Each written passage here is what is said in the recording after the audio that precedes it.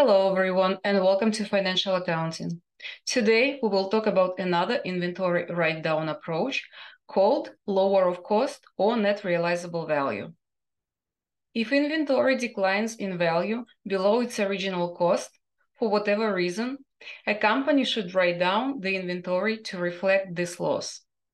The general rule is to abandon the historical cost principle when the future revenue producing ability of the asset drops below its original cost.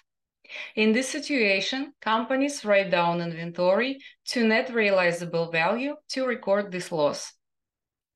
Net realizable value is the net amount that a company expects to realize from the sale of inventory. It is an estimated selling price in the ordinary course of business, less reasonably predictable costs of completion, disposal, and transportation. Let's look at an example.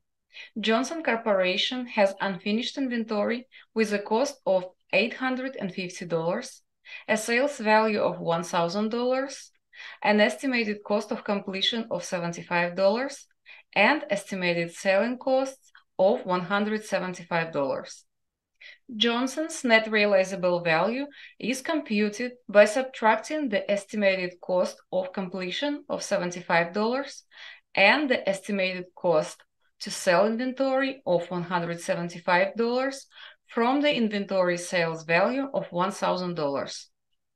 The net realizable value is $750. The company reports inventory at $750.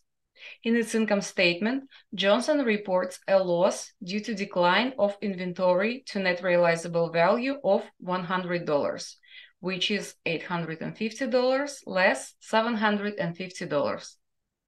In other words, the difference between the estimated selling price and the net realizable value is the cost required to complete and sell the product.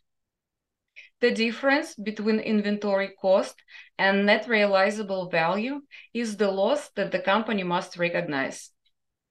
Same as with the lower of cost or market, lower of cost or net realizable value rule can be applied at the individual item, category, or total inventory levels. If you haven't watched my video about the lower of cost or market approach, the link is posted here and in the description below.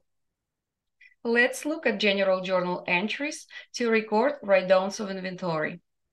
In both cases, inventory is reduced or credited.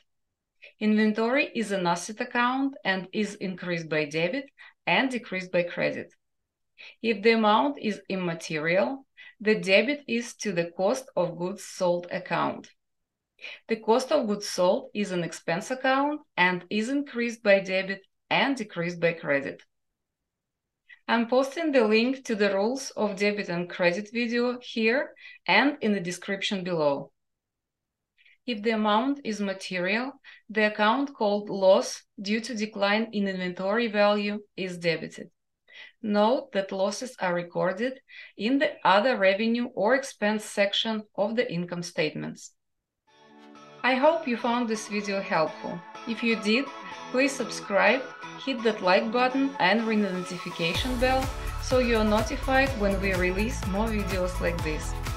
Visit my channel for more videos on financial and intermediate accounting. Thank you all so much for watching, and I hope to see you all again in the next video.